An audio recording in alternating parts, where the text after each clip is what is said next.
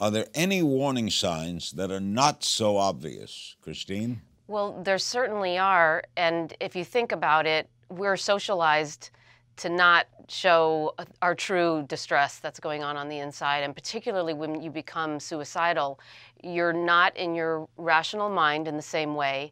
And that sense of shame and stigma can even be greater for the very person who is suffering. So we need to understand that if you're noticing changes in behavior pattern that just strike you as outside the norm, I would move closer to the person. I would ask if they're okay and really make time to listen, like has been discussed. Keto's talking about that earlier.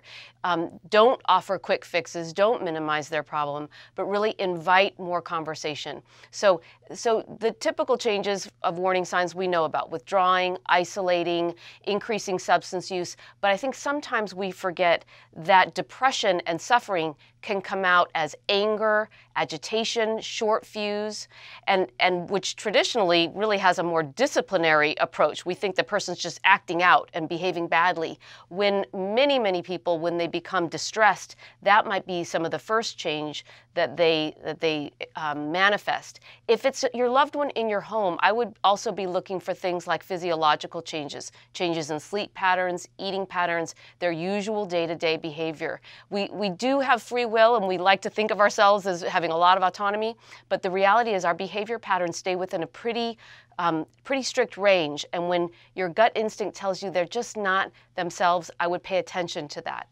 Never miss a beat. Subscribe to Larry King now and watch new episodes every day.